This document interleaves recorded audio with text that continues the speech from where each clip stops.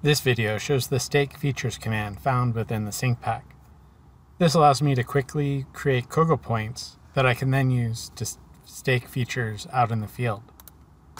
To run the command, I can go to the SincPac 1 tab, the Points panel, and from the drop-down select StakeFeatures.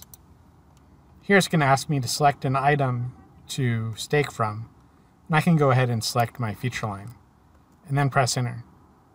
It'll then add Kogo points along my feature line. I'm going to go ahead and select all of them and go ahead and delete them, and run the command again. There was way too many points on my frequency, and the frequency was set to 25. If I want to change that, I can type SC for settings, and that'll open up the StakeFeatures options dialog box, where I can change the values. Here I can give it a description, and the default's TBC. Here I can specify an offset distance, and I'm going to do 10 feet. I can specify a staking interval, and I can say 50 feet. And then I can have a maximum radius to stake. So if I have a small radius, I don't want a lot of points along it, I can tell it not to use that many. And then I can have a datum adjustment, and that's going to take the elevation of the feature and then raise or lower it by a certain amount. So if I had a feature line that represented the lip of the gutter, I could run the stake report and get each of the interested points from that feature without having to create a feature line object directly. Here I can choose what to stake. I can have the interval points be used or not, and then I can set points at PIs or not. Here I can choose to have set evenly spaced points. I can always set the curve midpoint, and I can also always include the quarter points, and then have a minimum curve length on where I do that.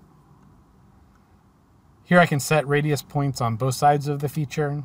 I can set points with no elevation if they don't have any elevation assigned with it. Here I can include the precision for point descriptions. I can include the offset distance in point descriptions. And the minimum deflection, the angle point fuzz factor. And then I can have the radius point description tags as use the feature description or use an alternative description value. For curves, I can have a more often staking value for that. So right now I have 50, and then I could override it along curves and double the numbers of points that I'll end up with. And then I can apply small curve settings when the radius is less than 5. And then I can either choose to do the 2 points, or I can have a single point at the midpoint elevation. The edit point creation settings allow me to change the settings of how the points are going to be created.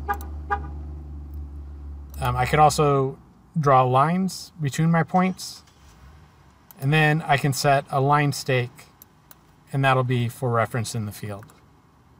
And then I can include line stakes at PIs and at interval points, or not included at interval points. Once I'm then happy with my settings, I can then hit OK, select my feature I want to label, press Enter, and then it's going to add those values to it. As I'm running it, I may just want to change the offset values, and to do that I can type FF and press Enter, and then I can give it a new offset value.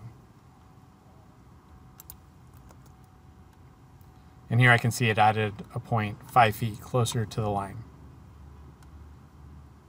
I can also negate the values, flip the points, do oops to remove the previous run command, or I could select an object from an XREF. So it makes it quick and easy to create Kogo points that I can then use to stake out in the field. And you can find this command within the SincPac.